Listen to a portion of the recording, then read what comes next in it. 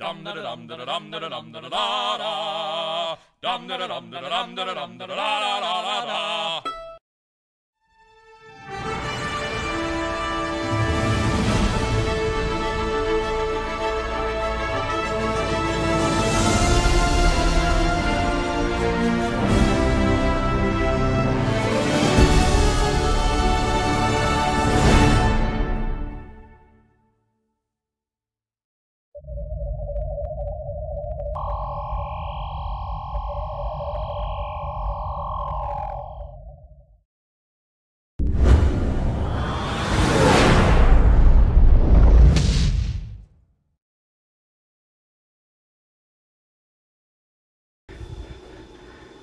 Okay, this is the final on the Star Trek concept shuttle.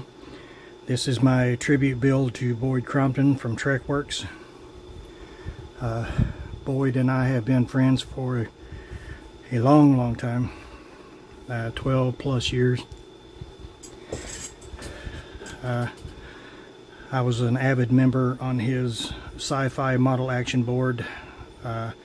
Those that were on that board, my board name was Anything Sci-Fi. So if any of you guys remember me, you know, yay.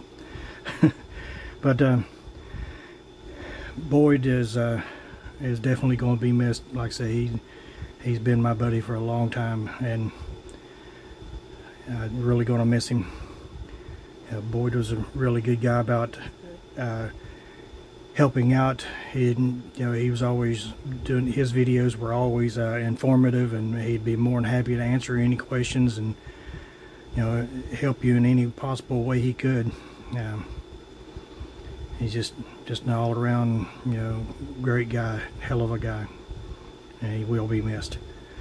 But like I say, this is a 3D printed Star Trek concept shuttle. This is a 3D printed model. The only things that I did not 3D print were the glass, and I've got two figures, and I've got a pointy stick here, and I'm still using my fat finger. I've got a figure here, and I've got a figure inside. The figure inside is just a generic red shirt, just painted, blocked in colors. I didn't do a whole lot of detail painting to the figures. This is supposed to represent Spock. And it has doors like this on both sides. I didn't see any need to open up the other side, since Spock is here greeting the executives that would be entering the shuttle. This is kind of like a reserved shuttle, if you will. Took me a minute to figure out my words. You can get this model now on cosmic scale models. It comes in 1/72 scale, and I believe it has figures as well. Like I say, this is a 1/32 scale. You have the if you buy the files, you can print it out in 1/72 scale or 1/48 scale, I believe. But this one here, with the help of a good friend, Mr. Jeffrey Fink, we've got the dimensions figured out for me to print it to 1/32 scale, so it would be in line with the figures. Like I say, I wish I had more figures to go in it, but I've got an upcoming build of the Star Trek Original Series bridge, and I have just enough figures to populate that bridge. I had an extra Spock and an extra guy to make a red shirt out of, because I've got two of the Star Trek bridge kits. I've got the newest release, and then I've got the old one that is missing parts, or it's not missing parts, but it just doesn't have the parts to make the full surround of the bridge. The only lights, I thought about putting nav lights and strobe lights on this, and I decided against it. The only lights I have, there's an interior light. I used strip LEDs, bright white, to light up the interior, and I've got the dashboard lit up, and then the two nacelle end caps. I put an orange flickering LED in each one of those, and that's all the lighting I've got. Trying to think of what else to say. The decals were printed out by me, and you can see some silvering here on the Galileo. There's a little bit of silvering on all of it. I used a new decal paper, and I literally hate the crap, so I'll be getting more decal paper. It comes off after I spray the clear coat, and it dried for, I know, a week. It still come off, and the decals are rubbery instead of being nice and crisp. And where I had the doors closed when I put the stripes on, and so I come back in to cut the stripes, and they were rubbery, and I had a hell of a time just cutting the door out, you know, because you can see the barely see the stripe on the top right there. Like I say, I had the doors closed when I put the decals on there. Sorry, Spock. And I'll go ahead and turn it around a little bit, show you what and all we've done. Show you what all I've done. The camera was kind of making the nacelles look a little wonky. They're straight. I don't know what to say, but here on the back is where my battery compartment is. This little deal comes off. It's kind of not so easy to take off. Sometimes it is, and sometimes it wants to fight with me. And this is going to be one of the times it wants to fight with me.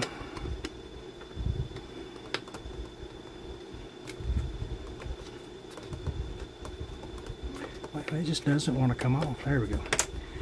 Inside here is a red switch and a 9-volt battery. And I'll go ahead and switch it on so I can set this down easier without dropping it. I'll turn this light out. And there it is. Like I say, and they're showing up yellow, but they're actually orange LEDs, flickering LEDs in there. I'll go ahead and take this off the camera mount for a moment. You can see the red shirt in there. Just a second. Get my camera thing out of the way so it doesn't bang me in the head. There we go. Sorry. Now my big old fingers in the way too. You can see the inside. Yeah, my glue, I've got to go back in and take some alcohol and clean up the glue a little bit. And turn it all around. And you can see the dash is lit up in there. One thing that I wanted to say was I used a 2-liter bottle to make these windows because it had the perfect curvature. If you're going to do that, wait till the last minute to cut your glass, because I cut this glass out probably, I don't know, 6-7 days ago, and this center windshield just you know, like I say, when I first cut it, it had the perfect curvature, but it drew itself in, and I had a hell of a time getting it. That's why there's so much glue on the bottom of it. I had a hell of a time getting it lined back out. But I'm going to put this back on my little camera mount here. There we go. Turn out a little bit more light. There we go. You can see the... Well, can't really see it anyway, can you? Sorry, my camera, my lighting sucks there. But anyway, that's the final of it. Going to go ahead and just add this to the collection. But I know what I could do. Let's see. Turn down the exposure.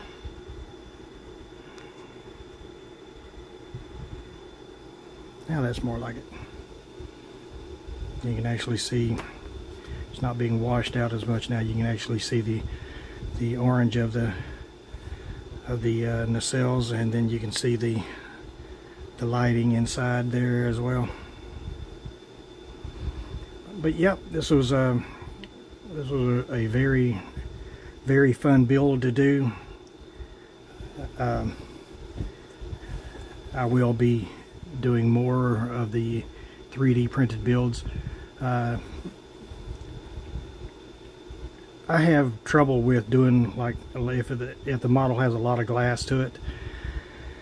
I don't have a way right now to vacuum form anything. Normally I would just print up it gives you the files for the windshield and everything, so I would print those up and then just put them down on my vacuum former and make vacuum form windows.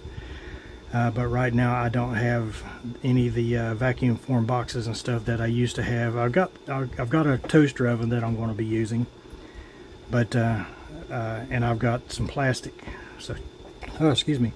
So it's just me getting off my lazy butt and making a couple of vacuum form boxes. I have to have one because the upcoming Star Trek bridge build. I've got to have one that I can, one vacuum form box that I can vacuum form the very top of the dome. It's going to be like 8 inches. So I'm going to make a 12 by 12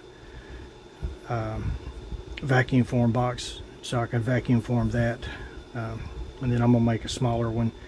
I've got one of the small Mattel vacuum formers. It's like a little 4-inch vacuum form.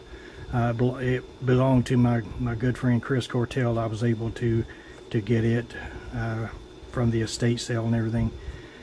Chris rebuilt it, so it's in fantastic shape. So I can do small vacuum form jobs, but I can't do the larger ones until I get the boxes built.